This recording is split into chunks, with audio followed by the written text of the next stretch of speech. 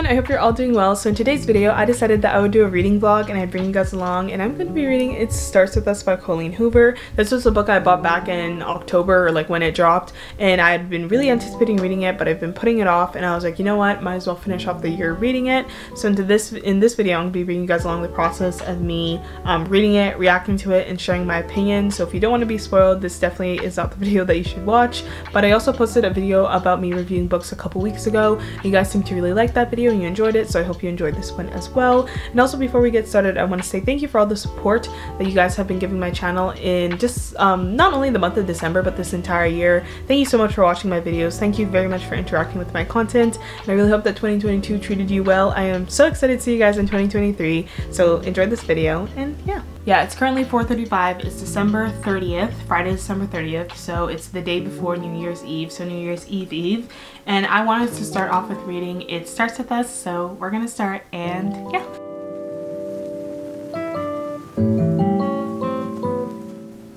Oh, is that our Lily? Aw, that's so cute. He's texting Lily. Oh, Lily. You guys better watch. Who is here?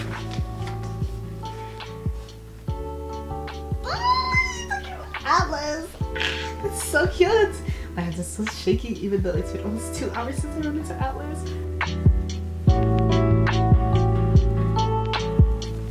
Currently on page 12 right now, and this is a part where Lily is writing to Ellen for the first time in like a couple years, and the line that really stuck out to me was, she's talking about her divorce with Ryle, and it pretty much goes, "It's difficult because I still have to interact with Ryle. He still possesses all the good qualities I fell in love with, and now that I'm no longer in a relationship with him, it's rare I see the negative side, and it's rare that I see the negative side that ultimately ended the marriage." Oh, that must be tough. That's like really, that's difficult, like on an emotional level and like a mental level. So again, I'm interested to see how she's gonna navigate that throughout the book, but yeah. We are currently on page 25 right now, and this is the part where Ryle and Lily, like this is the first interaction that we're seeing the two of them have, you know, since the beginning of the novel and the divorce. And I find it quite interesting because this is the part where Lily was telling Ryle pretty much how like she wants the key back to her apartment, and she doesn't feel comfortable with Ryle having easy access to just enter and leave her apartment as he pleases. And then he tries to turn this into a whole big argument. So he's like, oh, so you don't want me to put my daughter to bed, or you want me to see like Emerson less? And then she's like, no, that's not the case, like I just want my privacy, as she said before. And then after, he's like, well, you know what, like if I have to give the key back, that means Emmy gets to stay overnight at my place. And then she's like, no, that I'm not comfortable for that. And the fact that he really wants to have his way and he's being so inconsiderate about the way that Lily feels is really bothering me, and it makes me really upset and angry, just because like she's mentioned this multiple times in the novel. Lily could have easily taken Ryle to court, and this man could have easily been put to jail, and he could have easily lost custody and would have never had access and the ability to see Emmy, and his entire life would have changed. But the fact that he feels so entitled to have his way all the time, oh, he's so annoying! Like, I hate this so much. So that's kind of where I am right now, and it's currently 5:36, so we're gonna keep reading. So yeah. Another update, we're currently on page 37, and this is the part where Lily and Atlas, we finally see them like interact again since, you know, the beginning of the novel. And this is when Atlas is over at Lily's place, I believe. They're either at Allison or Lily's place, and what's called again, Ryle is pulling up and he's coming, and Atlas is at the house as well because he dropped off some pasta for Lily. And Ryle's about to enter the house, and Lily is like, you know, like we have to hide Atlas, like Ryle can't see that Atlas is here, or obviously it's going to cause a problem. And I think the part that that's just really unsettling and sad to see is the way that Lily is in constant panic, and she's always in survival mode when she's around Ryle. And I find like it's really sad and it's really upsetting, because it's almost as though she can't live her life without being, she can't live her life without being fearful of how Ryle is going to react. It's just really disheartening, and I feel like it's just emotionally exhausting. It's an extra mental load that she has to carry. So I think it's just going to get to a point in the novel where she's just gonna have to put her foot down, and she's like, I need to be able to live my life the way that I want to live it. And if it upsets Ryle, that is beyond him, because at the end of the day, Lily's not necessarily doing anything that is really jeopardizing Ryle's safety or his happiness, because at the end of the day she sacrificed a lot and she's put a lot on the line to ensure that Ryle can still interact with his daughter and form a healthy relationship with her. And the fact that Ryle hasn't even been giving Lily the grace that she needs or giving Lily the space to be happy and to live her own life and to be her own individual, once again, is very selfish. So what I'm predicting is, obviously I feel like Lily and Atlas are gonna end up together anyways at the end of the novel, but I feel like it's just gonna get to a point where she's gonna put her foot down and she's like, I want to be happy, and she's going to choose her happiness over trying to constantly accommodate to Ryle's like every beckoning need, you know what I'm saying? Currently on page 40, and this is when Atlas and Lily are currently in the closet because Lily hid Atlas in there when Ryle arrived because obviously she didn't want the two of them to interact. Now they're having like a personal one-to-one conversation, and Atlas is like, oh Lily, like can I call you later today? Or not just tonight, but like he wants to be able to like consistently call her and talk to her, right? Basically what she says is, my life is complicated. I don't intend for it to come out like a warning, but it does. I want to help you uncomplicate it. Ah! Atlas! Oh my gosh. Okay. Anyways, I'm gonna go back to reading. It's currently 6:07 right now. So yeah.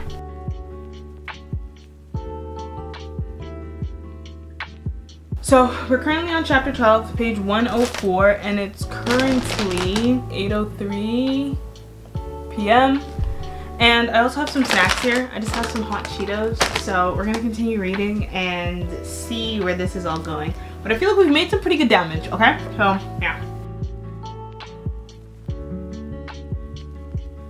You named your daughter after Dory? What? Sir, what is this? I think he's just finding things to complain about just cause. Why are you like this, Ryle? This is so annoying. You named our daughter Dory. What? Okay, like, this is getting out of pocket now. Like, and for what?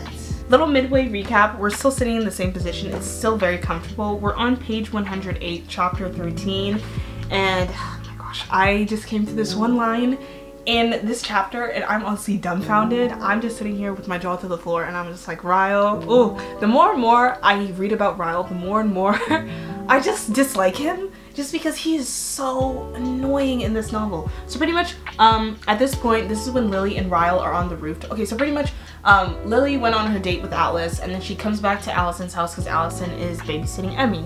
And then after they're watching Dory, so then after when she arrives, Ryle's like, Lily, I want to speak with you privately. So then they go up to the rooftop and they start talking, and then he starts questioning and interrogating Lily on why she named their daughter, like why Lily gave their daughter Dory as her middle name, because her name is like Emerson Dory Kinkid, I believe, Kinkid.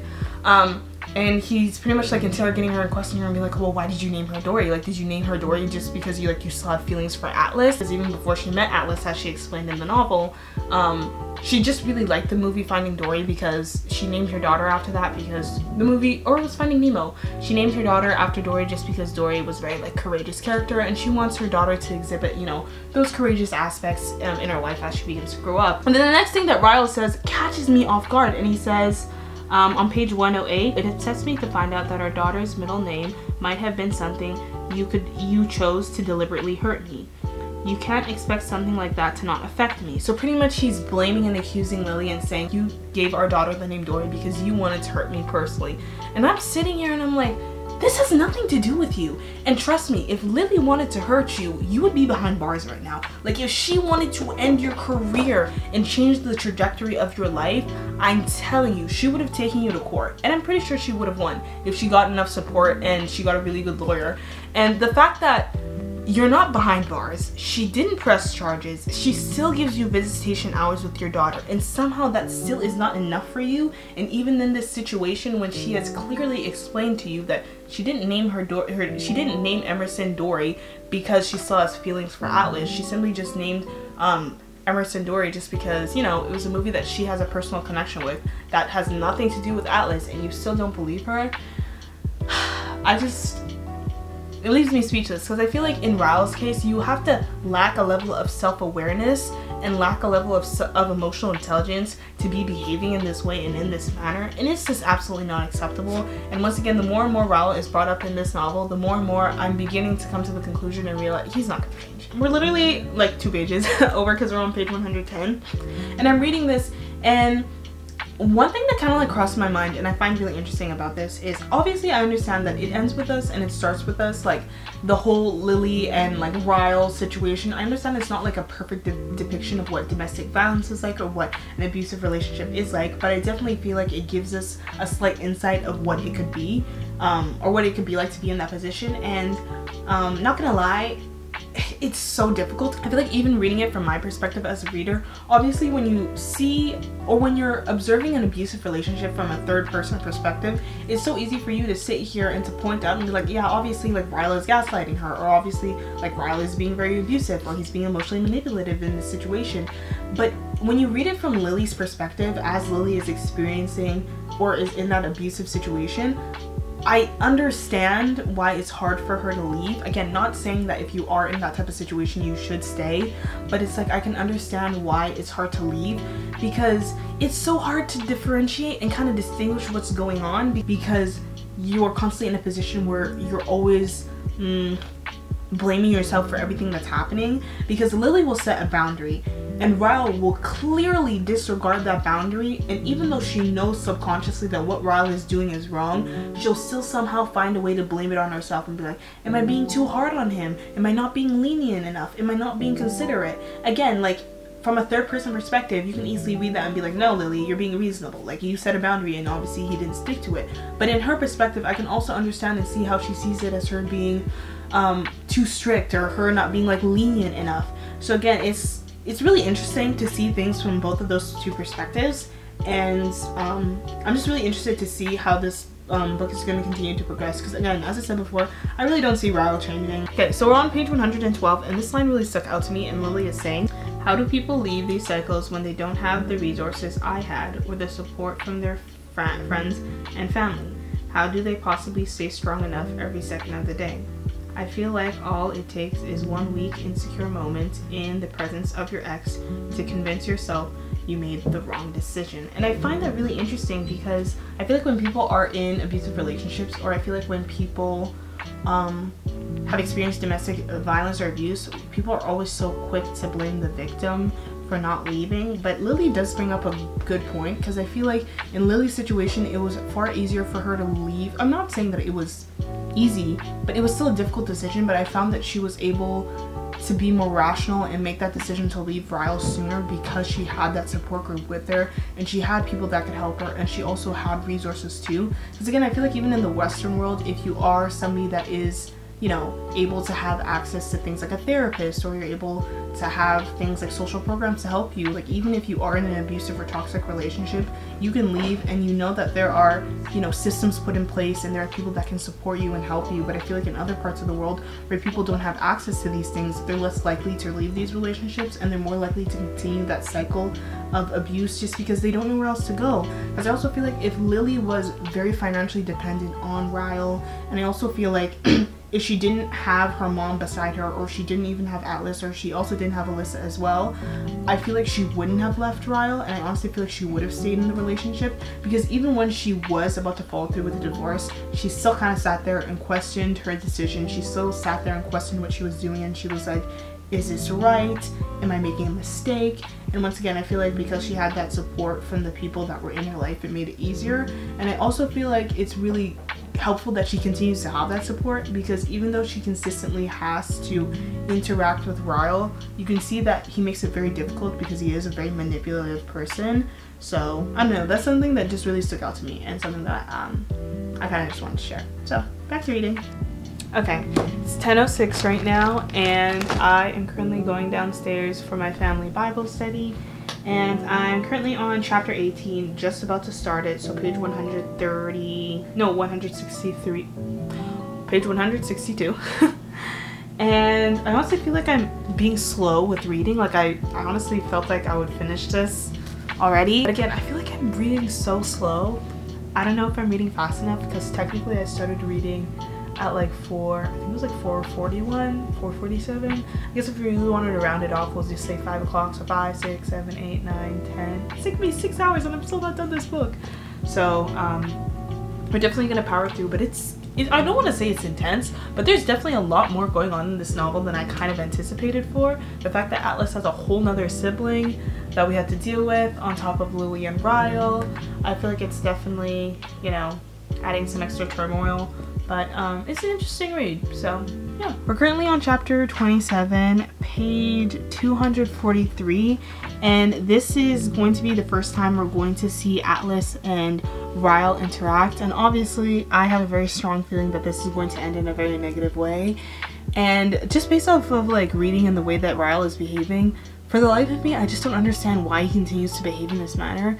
It's so immature, and obviously he's not getting what he wants when he's behaving in this way, so I just don't understand why. Well, obviously it's a lot easier said than done, but for the life of me, I just can't conceptualize and understand why he's not changing his behavior. Just because if you're doing something for an extended period of time and it's not getting you the results that you want to get, don't you think changing the way that you're behaving would maybe solve that problem? And on top of that, like, if by any means he's trying to quote unquote win Lily back, or he wants things to get better, or he wants to form a better relationship with her, going about it in this manner isn't going to do that. And to be honest, in these next couple of pages, and just in the rest of this novel, because I think we probably have maybe like a couple more chapters left,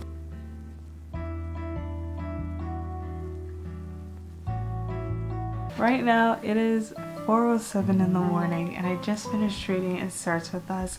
A cute ending. I love the way that it ended. I mean, I expected and anticipated that Lily and Atlas were going to get married in the end, but I think one thing that really caught me off guard, but like in a good way in the novel, was the fact that Atlas had a younger brother. I was not expecting that to be introduced in this novel, and I feel like it was really nice seeing how the book wasn't just mainly focused on Lily and Atlas's relationship, but I also love the aspect of him finally realizing that he had a brother and trying to fix the relationship that he had with his mom, and trying to just be there to support his little brother, to ensure that his little brother didn't go through the same struggles that he went through, or even to the level that Atlas had went through, because obviously like throughout It Starts With Us, and even like not throughout It Starts With Us, but obviously throughout It Ends With Us, we not necessarily get a glimpse, but we, you know, learn about how Atlas was homeless. But obviously in this novel it kind of goes a little more in depth of like the severity and how bad it was. But I really enjoyed reading that. I also really liked how closer to the end of the novel, Lily had actually suggested that Ryle go take like anger management classes, which I feel like I was very happy to see, very happy to hear, because there was no mention of like any like mental health resources or just Ryle getting any sort of help in the first novel. So the fact that it was mentioned in this one was really nice. For me, in my opinion, I feel like after we hit chapter 20, or at least for me personally, after I hit chapter 20, I feel like everything else that took place in the novel was kind of predictable. Like, it was obviously evident that like Lily and Atlas were eventually going to move together. He was going to propose, they're going to get married in the end. And I honestly really did think that I honestly really did think that Ryle was going to lose custody of Emerson and he wouldn't be able to see her, and I actually thought he would be like detained and put behind bars, but surprisingly he wasn't. But it was also nice to see how Ryle had like the smallest change of heart, and I feel like he only complied with what Lily was saying because obviously he knew that there was no other way that he could work around it, just because even the people that were closest to him kind of sat him down and like, hey, what you're doing isn't right, it's not okay, and we do love you, but we're not obviously going to support your toxic behavior and the fact that you're treating your wife in this way. So I really appreciate seeing people that were in his life sitting him down and telling him that like the way that he was behaving wasn't acceptable. So I really appreciated that. But apart from that, this wasn't a bad book. In my opinion, I would probably say that I like It Starts With Us more than I like It Ends With Us, and I feel like it was a really nice way to like wrap up Lily and Ryle's story. So yeah.